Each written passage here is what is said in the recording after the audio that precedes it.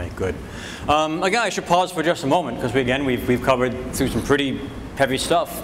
Questions, thoughts, ideas, concerns, panic.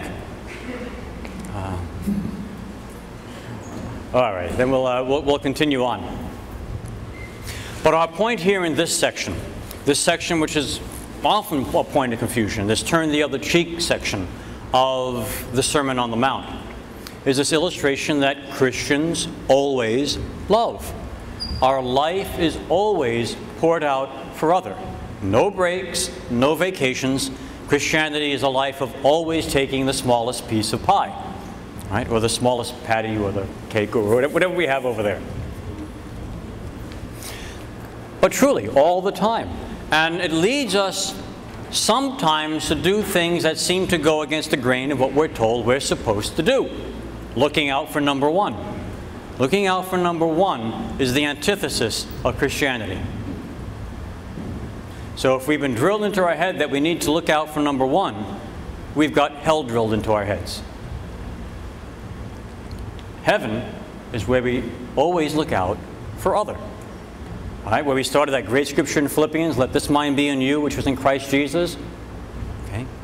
Let every man regard other better than himself. And Jesus pouring himself out on the cross. And so here we have this case in Corinth where Christians are taking each other to court. And Paul has a real problem with this. But brother goes to law against brother, and that before unbelievers. 1 Corinthians 6 and verse 6. To have lawsuits at all with one another is defeat for you. I mean, if anyone in the world is supposed to be able to show how to get along, of how to sow peace, of how to live the world of the kingdom of God, it's supposed to be us who are in the kingdom of God. And we're doing this kind of stuff, not just 2,000 years ago, but still doing it. And that's defeat for us. That is a renunciation of everything we're supposed to be about. To have lawsuits at all with one another is defeat for you. Why not rather suffer wrong? Why not rather be defrauded? Are we so insistent upon our right that we will violate love? Ooh, confrontational. Oh, got to think about this. I mean, the words are there.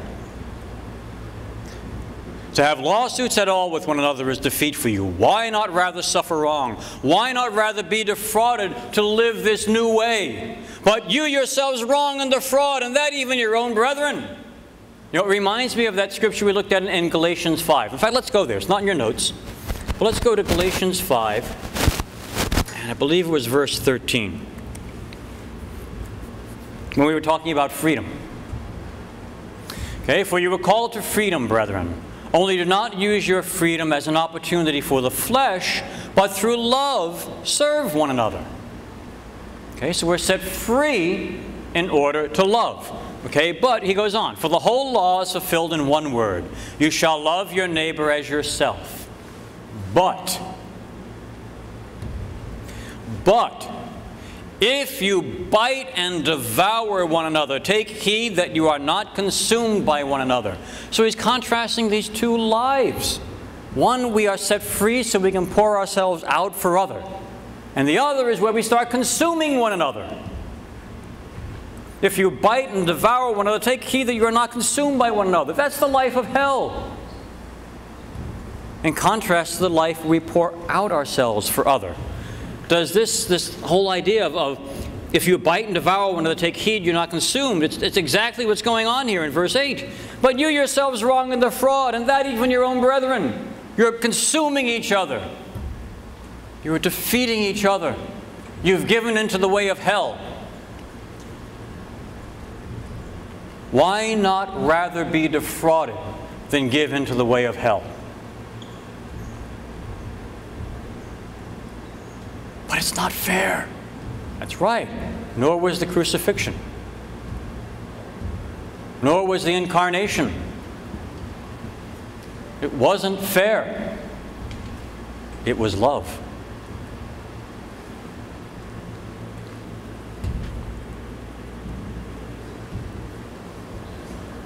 Now, as we mentioned, even love requires wisdom. This doesn't mean we stop lawsuits. This doesn't mean we stop defending ourselves. It means we always do so out of love instead of self. Okay? Think of this. Jesus is dragged before Pilate. This is unfair. This is wrong. Does he defend himself? No. He's more concerned about saving us. Satan rebels against God and rises up with a third of the angels. Does God defend himself? Yes. All right, Satan is cast out of heaven and cast down to earth. Paul is latched up to be scourged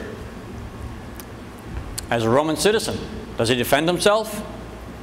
Yes. Okay. Did you know I'm a Roman citizen? Oops. Let's get him down. So there is a time to defend ourselves, and there is a time to endure injustice and unfairness. That's the role of wisdom. It's not a matter of, I'm going to love this time and I'm not going to love that time. It's not a matter of I'm going to look after this guy because it's not so bad, but this is really bad, so I'm going to stick up for myself. No. It's always love. And wisdom is telling us how to love in this case. In this case, I need to defend myself for the sake of all involved, and maybe for that person himself too. And in this case, I need to allow myself to be defrauded.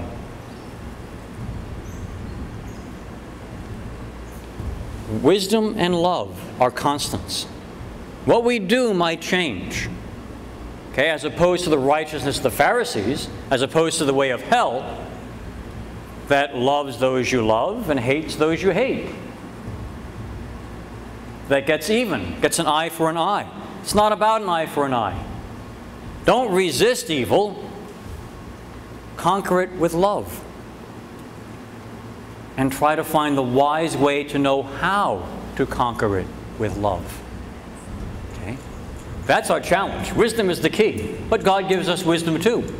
Okay? As a fruit, as a gift of the Holy Spirit.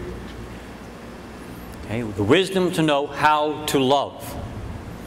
Part of the key to that is detachment. We didn't spend a lot of time discussing detachment, but it's an important part of Christianity. We brought it up when we talked about Ignatius' story of the 10,000 ducats, right? The last fellow, the model of righteousness, and we think he's going to give it all away, and he doesn't. He says, well, I might give some away, I might keep some, whatever God wants. The important thing is it doesn't matter. He's not attached to the money. He can do whatever God wants him to do with it. And so it is with us. We must be detached from all things, even that which is closest to us, so that we are then free to choose love and wisdom. Again, I don't know if it's in your notes. I added this just recently because it came to mind because it was in the readings in the Catholic liturgy this past Sunday. But go to Luke 14 and verse 26. Luke 14 and verse 26.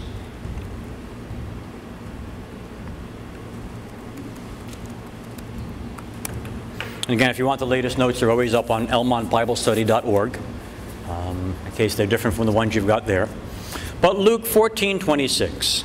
So Jesus says, if anyone comes to me and does not hate his own father and mother and wife and children and brothers and sisters, yes, and even his own life, he cannot be my disciple. If we're attached to something else, even our loved ones, even our own life, we cannot be his disciple. Whoever does not bear his own cross and come after me cannot be his disciple. Remember we said put ourselves in cultural context? This isn't, oh, my toe hurts. You know, in first century Judea, if you were taking up your cross, you weren't coming back. And then he gives us a little parable here, or analogy. For which of you, desiring to build a tower, does not first sit down and count the cost, whether he has enough to complete it? Okay? He's talking about us, counting the cost of discipleship. Are we really into this Christianity thing? Have we counted the cost of what it means to be a Christian? Otherwise, when he has laid a foundation, is not able to finish, all who see it begin to mock him, saying, this man began to build and was not able to finish. Or what king, going to encounter another king in war, will not sit down first and take counsel, whether he is able with 10,000 to meet him who comes against him with 20,000? And if not, while the other is yet a great way off, he sends an embassy and asks terms of peace. Okay, so counting the cost of following Jesus.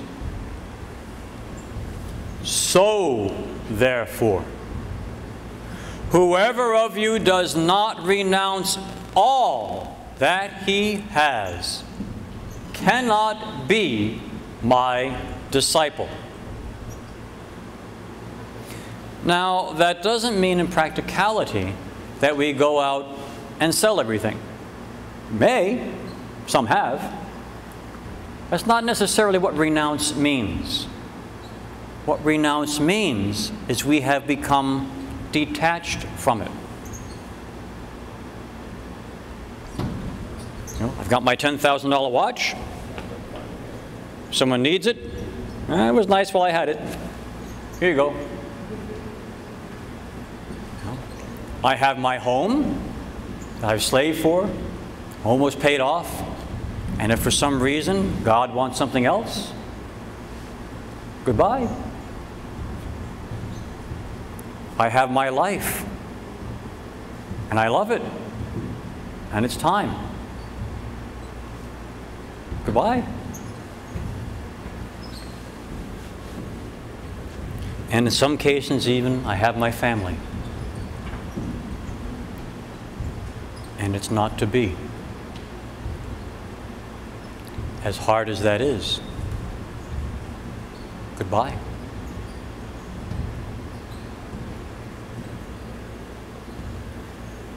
So, this love is guided by wisdom. But wisdom can never be an excuse for cowardice.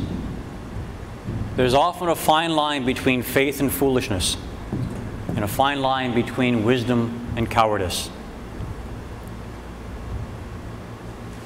And it requires wisdom, and it requires honesty, and it requires a closeness to God so we can hear His voice leading us. But it also requires complete renunciation of attachment to anything in life. That's the cost of discipleship. And when we've come to that detachment, now we can live this righteousness that exceeds that of the scribes and Pharisees, that says, you struck me on one cheek, I am detached from what you do to me. So therefore I am free to love you. And that may be, here's the other one, and that may be, I'm calling the police. When we are free, have renounced all things, and are attached to nothing, then in wisdom we can say, it is time for me to allow myself to be defrauded. And in this case, no, it is time for me to defend myself. But it's not because I'm attached to what I may lose. It's because I have freely chosen in love. Give to him who asks of you. Do the love in front of you. Christians never stop loving. This isn't the song anymore. This isn't Christian entertainment anymore. This is, ouch, I don't know if I want to come back next week, kind of stuff. But it is being confronted by the Scriptures. When we have come to this point, when we have come to start living the life of the righteousness that exceeds that of the scribes and the Pharisees, it transforms all of our relationships. Let's go to 1 John 4, 19 through 21.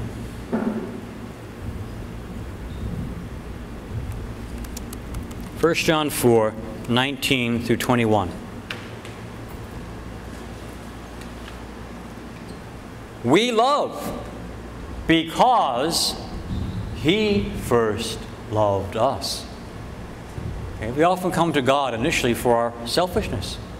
We want heaven, we don't want to go to hell, we want to be happy, whatever it might be. Because God has moved towards us. God has initiated love. And by His grace, we begin to love Him back. We love because He first loved us. If anyone says, I love God, and hates his brother, he is a liar.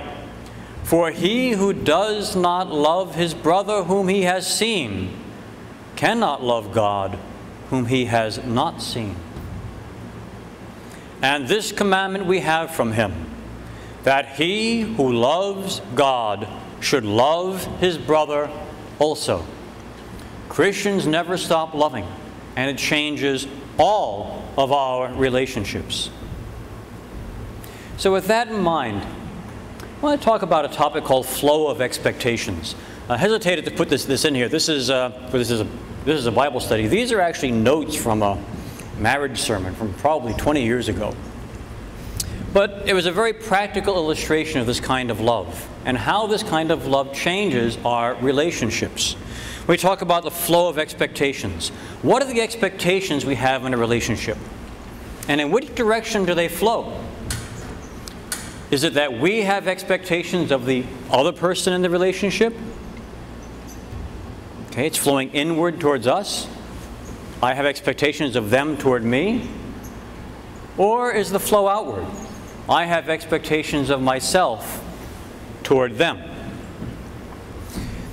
In our relationships, many of our long-standing, intractable problems, those problematic relationships that just don't seem to get better, are in such an intransient state because the flow of expectations is backwards.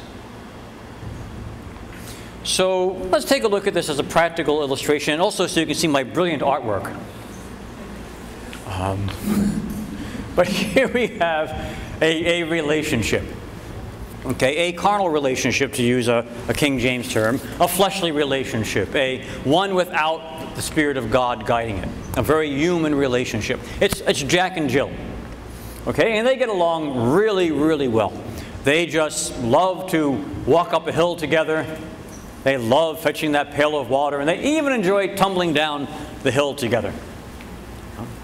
And in their relationship, they're reinforcing each other. So Jill has these expectations of Jack, that he is always going to love to walk up the hill and fetch the pail of water with me and come tumbling down. Okay, and Jack likewise has these expectations of Jill towards him, that Jill is always going to love to walk up the hill and fetch the pail of water and go tumbling down together. Right? So they're both happy in this relationship. Okay, here we have a Christian relationship built upon the kind of love that we're talking about. The love of the righteousness that exceeds that of the scribes and the Pharisees. They're still both happy, but you notice the arrows go the other way. Jill has expectations of herself, that she is going to accompany Jack up the hill and help him fetch that pail and go tumbling down. And likewise, Jack has expectations of himself, that he is going to go up the hill for Jill. Oh, rhymes. And, and fetch that pail of water and go tumbling down. Okay, but life goes on. Okay, so they marry because they're so happy walking up the hills together, and for a couple of years they will walk up the hills and they tumble down the hills, and they walk up the hills and they tumble down the hills, and they walk up the hills and they tumble down the hills, and life is just as happy and as dreamy as it can be. But the years go by and a couple of kids come along and the arthritis settles into the knees.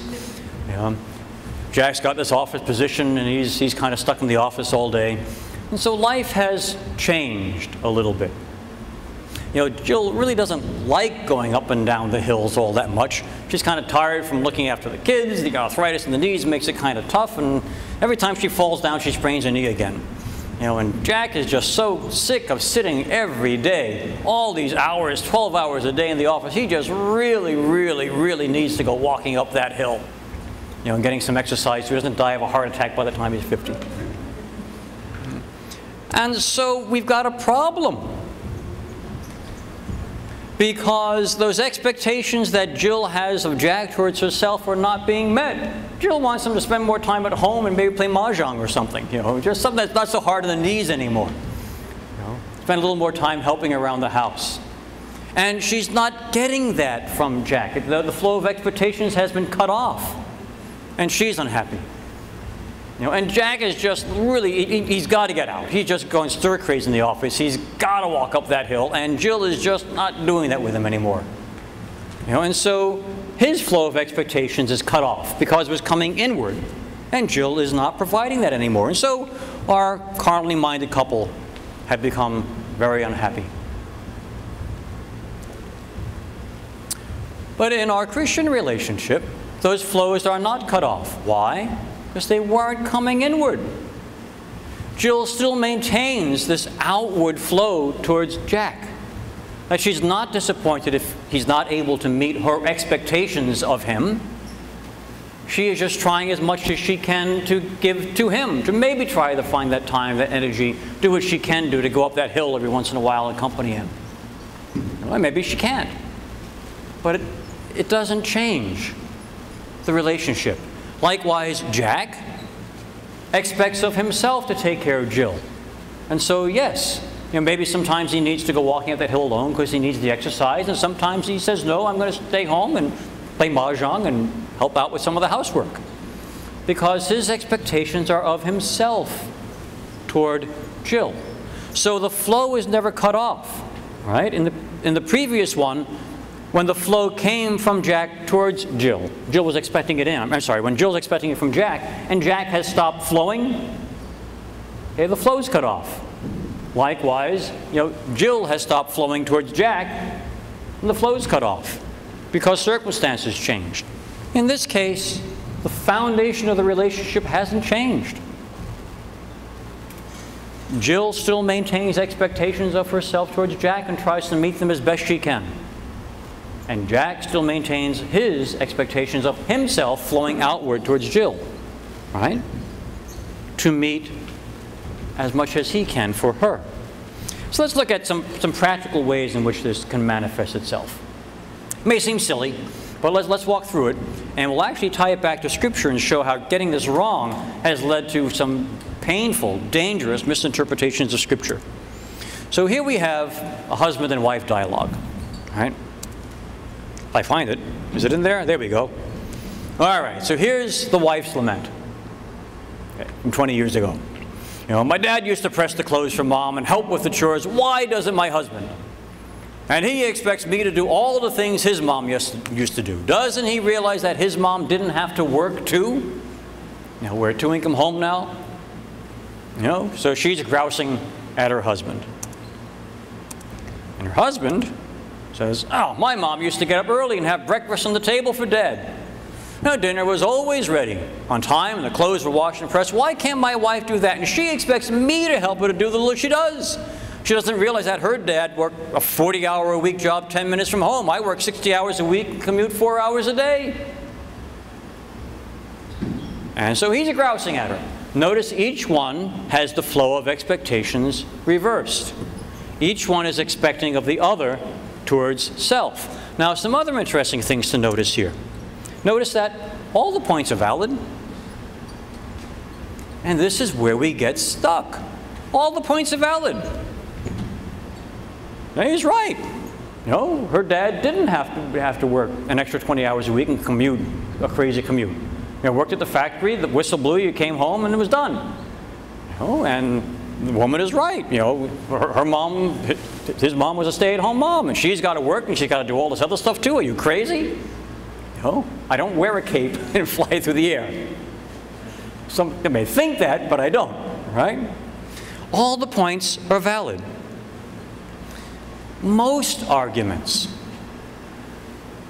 have valid points on both sides. Except for one. I first thought this was a true story. It was told me by a minister, and then I've heard it making the ministerial round, so I don't know if it's out of the ministerial joke book or whether it was actually a real counseling event. But this minister was telling us that most of the time he finds this is true, that most arguments have got valid points all along, except for one. Had this couple that came into him, this older couple, and he's counseling with them after a while, and it's apparent that the husband is a real idiot, just a miserable, miserable man. And so one day he's talking to the wife alone, and he says, most of the time I sit down with couples and I say, look, there are problems on both sides, but in your case, it really is one-sided. This guy is off his rocker. How have you put up with it all these years? She says, well, don't tell anyone, but every morning I get up before he does, and I take his toothbrush, and I swirl it in the toilet, and then I put it back. So if you ever wake up in the morning and find your toothbrush wet when you don't expect it, something might be going on. But in any event, the point is that most arguments like we're seeing here actually have valid points on both sides. So what happens when you have valid points all around? It depends on the direction of the flow of expectations. If the flow of expectations is inward towards myself, the relationship tends to sour. Because we're focused on all the points where we're right. And the other person is focused on all the points where they're right. And there we go, the Viking movie, attack, defend, attack, defend, attack, defend. And our relationships become like this, right? Whereas when the flow of expectations is outward, from myself towards other, the relationship deepens because we recognize that there are valid points all along, so we explore them, we try to accommodate them, because our expectation of ourselves towards our other person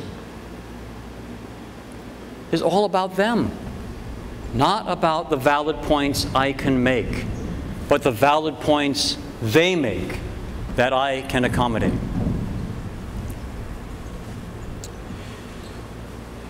In Christian relationships that are mature and healthy, expect nothing of the other and everything from yourself. That means you won't always get what you want. But Christianity isn't getting what you want. Getting what you want is not the Christian life. In fact, when we make the conscious decision to live a life of love, we make the conscious decision to live a life that exposes us to being exploited,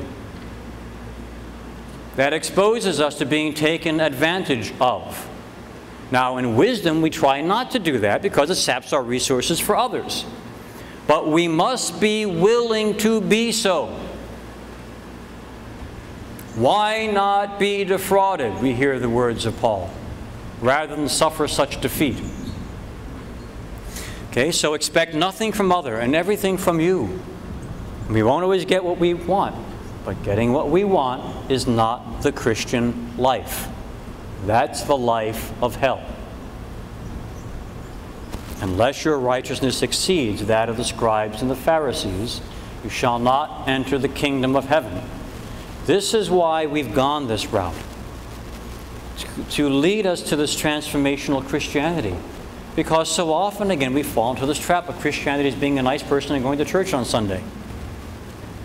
This is an awful lot deeper than being a nice person and going to church on Sunday. This is counting the cost of discipleship.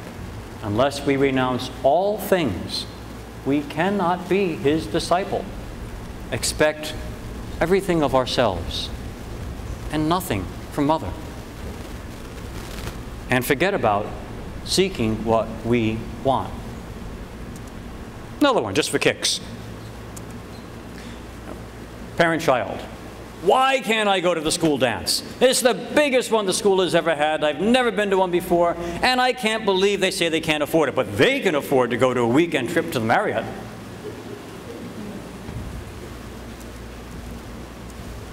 I can't believe that she's so upset over a stupid dance. Doesn't she realize we've sacrificed to be a single-income family so she can have a mother at home, and we just don't have the money? Then she gets upset because we're going away. Doesn't she realize we haven't done that in 16 years and our marriage desperately needs it? But look at the argument again. Valid points all around. Which way are we flowing? So, in these relationships where we have some challenges, ask ourselves, what is the direction of our flow of expectations? Now, bringing it back to Bible study, not understanding these things can get us into serious Bible trouble.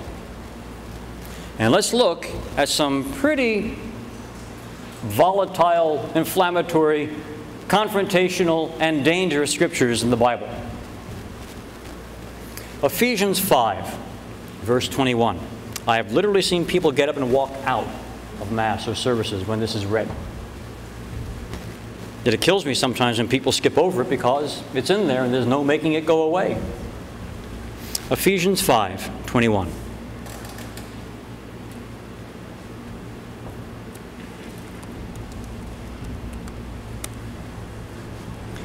Be subject to one another out of reverence for Christ.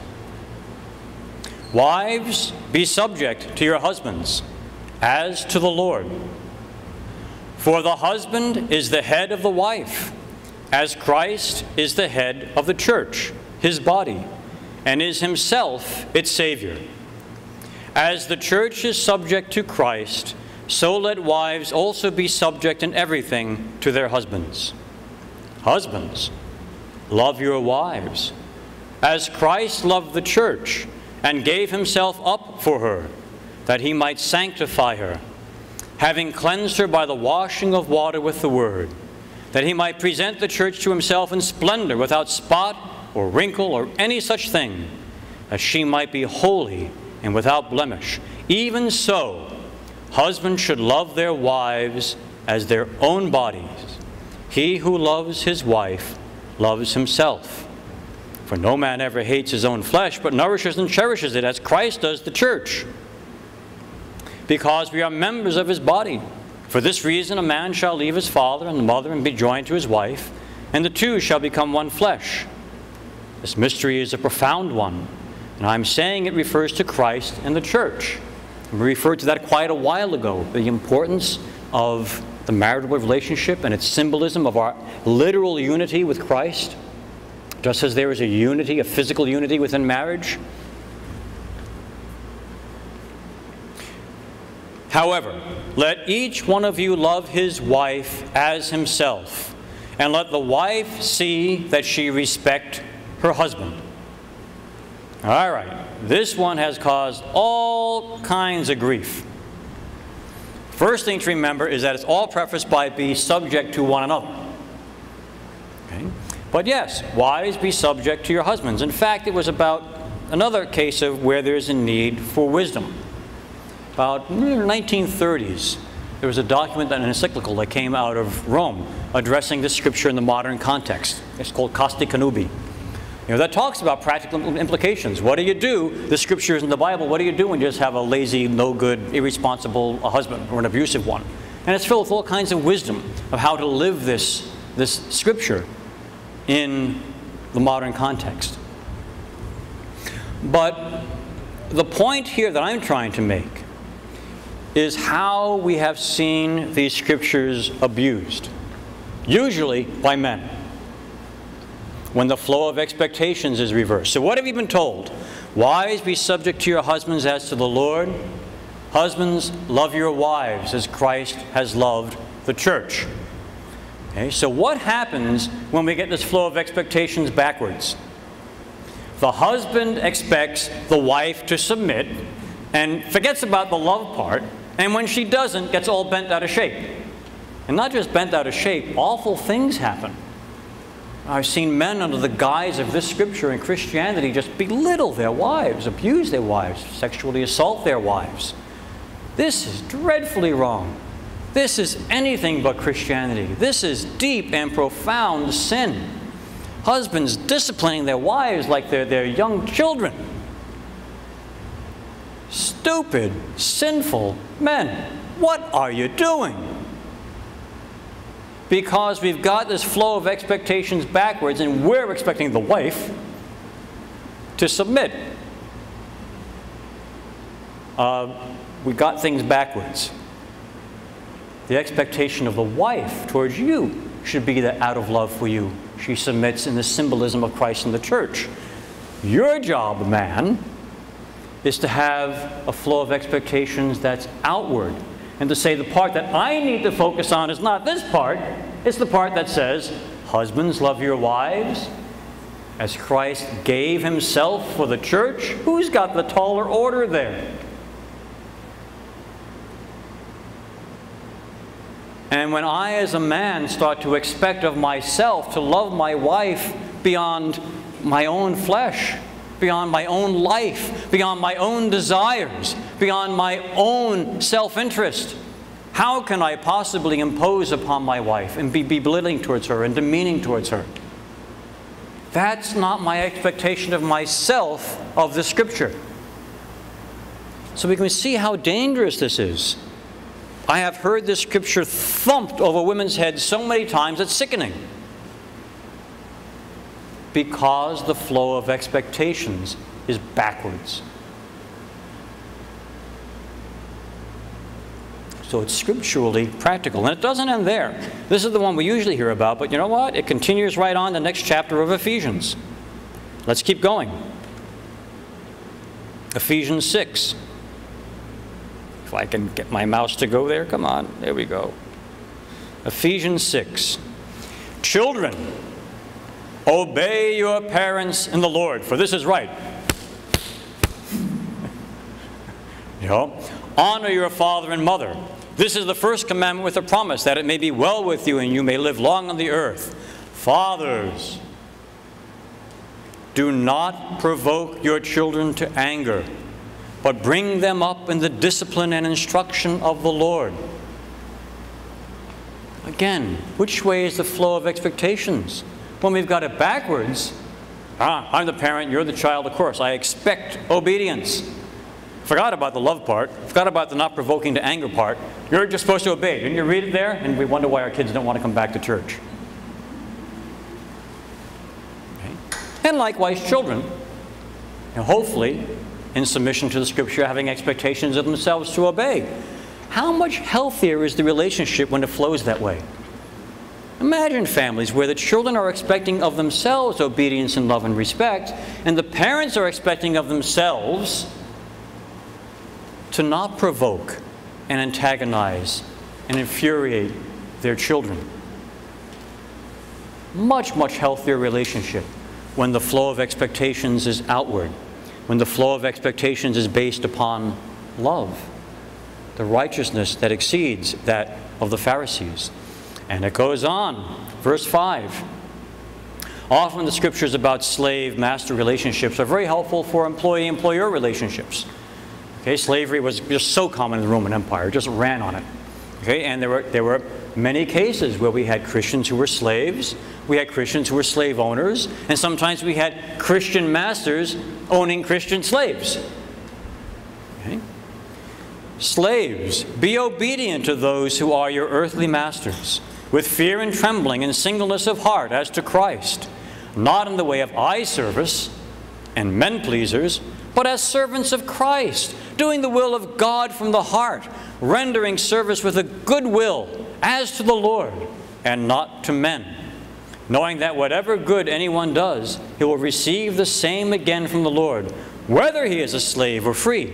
Masters, do the same to them, and forbear threatening, knowing that he who is both their master and yours is in heaven, and that there is no partiality with him. How often have I seen in the church small businesses hiring people within the church, and we get in trouble? Okay, where suddenly the employees start having these expectations. He's my brother in the church. He'll understand if I'm tired because I went to Bible study and I just take a nap on the job. You know, he'll understand if I just take this home because I need to use it. Okay? Or the employer saying, yeah, he's a brother. He understands that things are tight, so I can expect to not pay him for that overtime that he worked. And this happens a lot. Because the flow of expectations is backwards. We pull out these scriptures and we beat each over the head with them. Because I, as the boss, am saying, okay, servant, you're supposed to do this. And I, as the employee, is saying, okay, boss, you're supposed to do that. Instead of looking at what applies to us. Which way is the flow of expectations?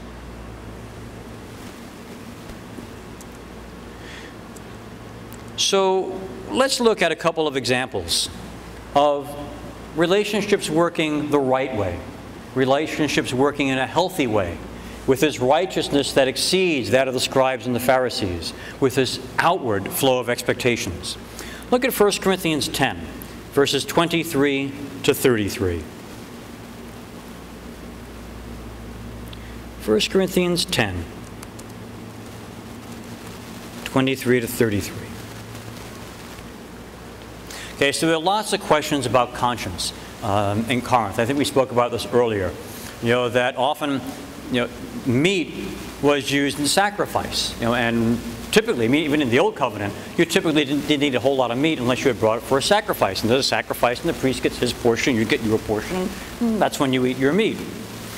Okay, and so in this Gentile society, there's this concern about eating this food sacrificed to idols, whether we should be eating meat at all. All these questions are coming up, and they're causing problems in the church. And so Paul says, all things are lawful, but not all things are helpful. All things are lawful, but not all things build up. Let no one seek his own good, but the good of his neighbor. Sound awfully familiar?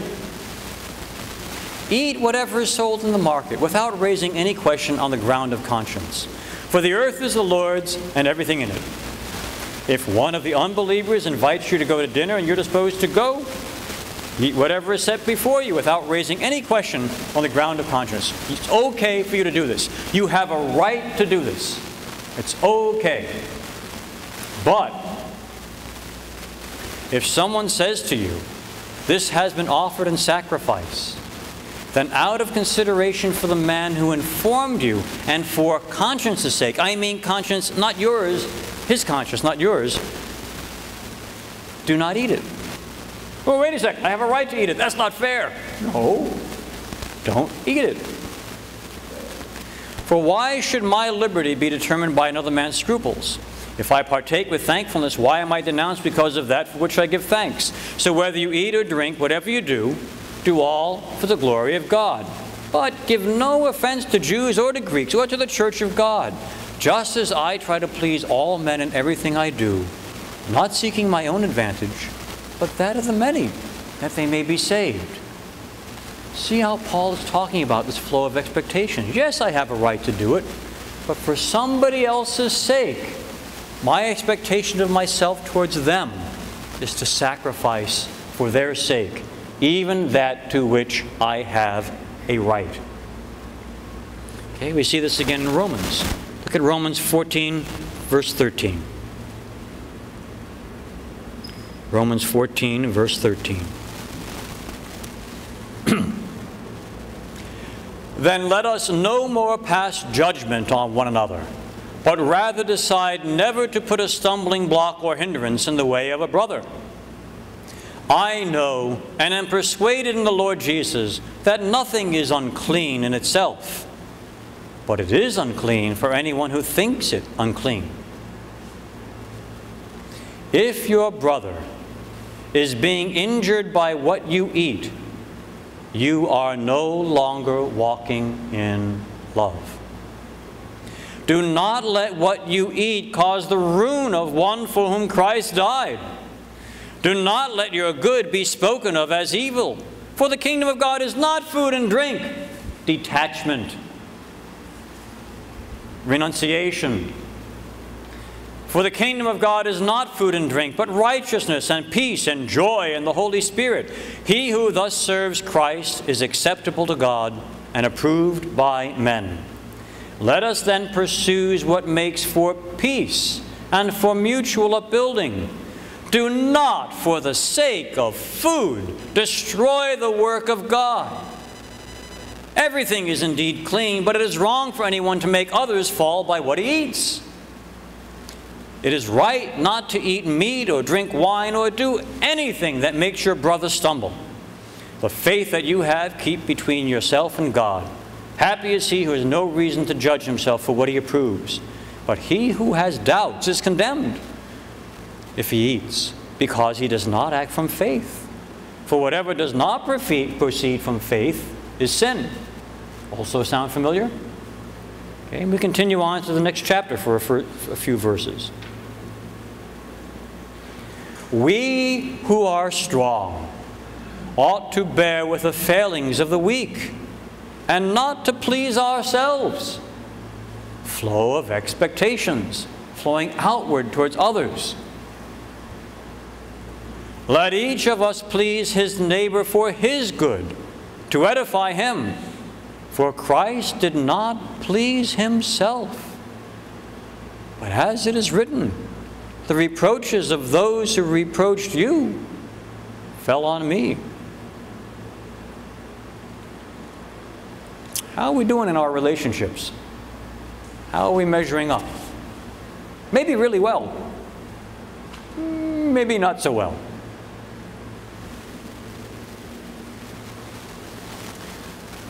When we reverse the flow of expectations, we're doing something pretty dangerous and pretty ugly. We're doing what James talks about in James 4 and verse 11.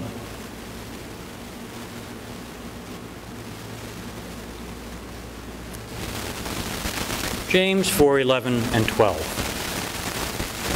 When we start having expectations of others towards us and start having problems because other is not meeting our expectations toward ourselves,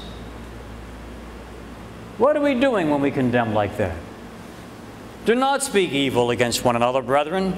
He that speaks evil against a brother or judges his brother speaks evil against the law and judges the law. But if you judge the law, you are not a doer of the law, but a judge. There is one lawgiver and judge, he who is able to save and to destroy.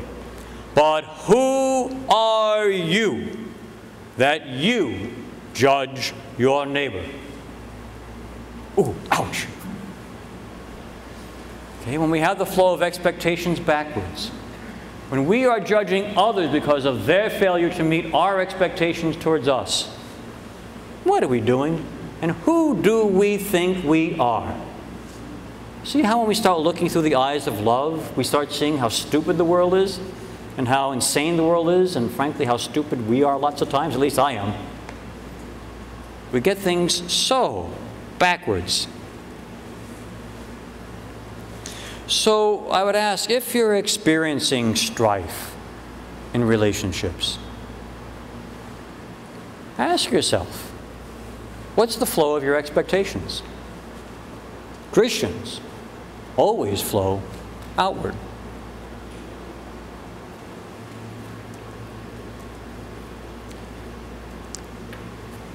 And I think we'll transgress. I know it's time to knock off, but we're actually at the end of this entire first section that we've been covering for months now.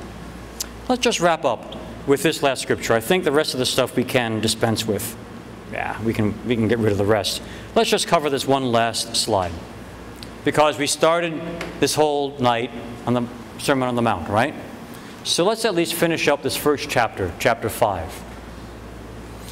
Remember what the theme of this section has been. The whole thing has been about, unless your righteousness exceeds that of the scribes and the Pharisees, you shall not enter into the kingdom of heaven. So in the beginning we see the Beatitudes, a description of how to be, not what to do. Then we see the illustration of the problem with the righteousness of the scribes and Pharisees. You don't hate, you don't kill, but you have hate. You don't commit adultery, but you have lust, and you have broken relationships. Okay, then we see this illustration of Christians always love, even those who hurt you, and we turn the other cheek. And then we come to this stunning conclusion. Matthew 5, starting in verse 43.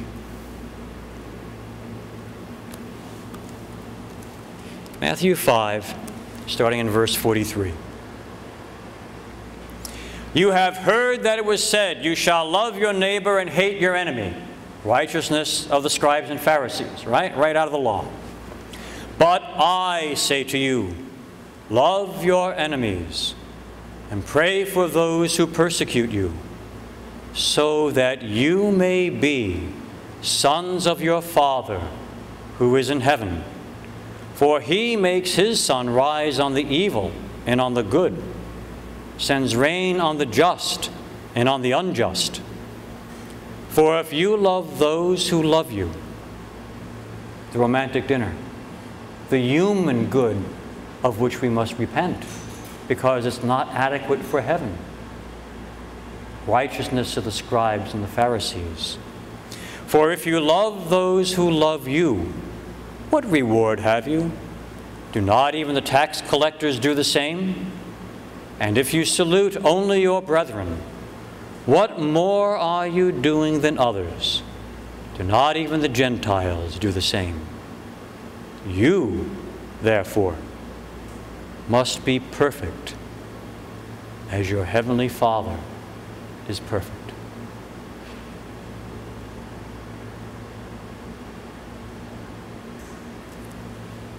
Sermon on the Mount look a little different tonight? No, we're not going to hell. Because God has promised. That's actually what we cover next. Is we've set the bar. We've said what the plan is. We've outlined the picture on the puzzle cover, and now we've looked at this great scripture, and we've found ourselves perhaps seriously confronted that this Christianity thing was a little bigger than be a nice person as you think and go to church on Sunday. This Christianity thing is really deep. This cost of discipleship is renounce all things, lose ourselves, and do the love that God puts in front of us.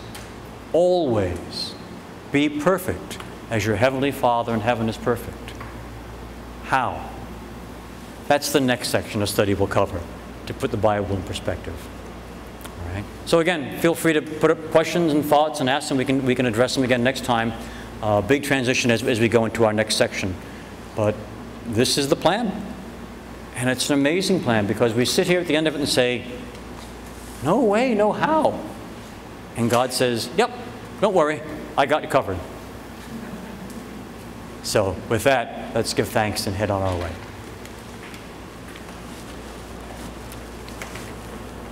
Our Father who is perfect in ways beyond which we even imagine or know or comprehend, who is perfect in a love that we struggled even to get to the starting blocks. And yet just the fact that you're okay with that is your love.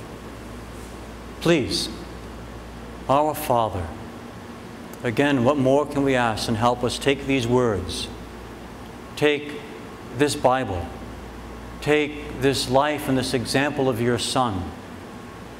And please, just help us be like you. For in that is everything that needs to be. And this we ask through Christ, our Savior and Redeemer. Amen. So, thank you all. See you next week.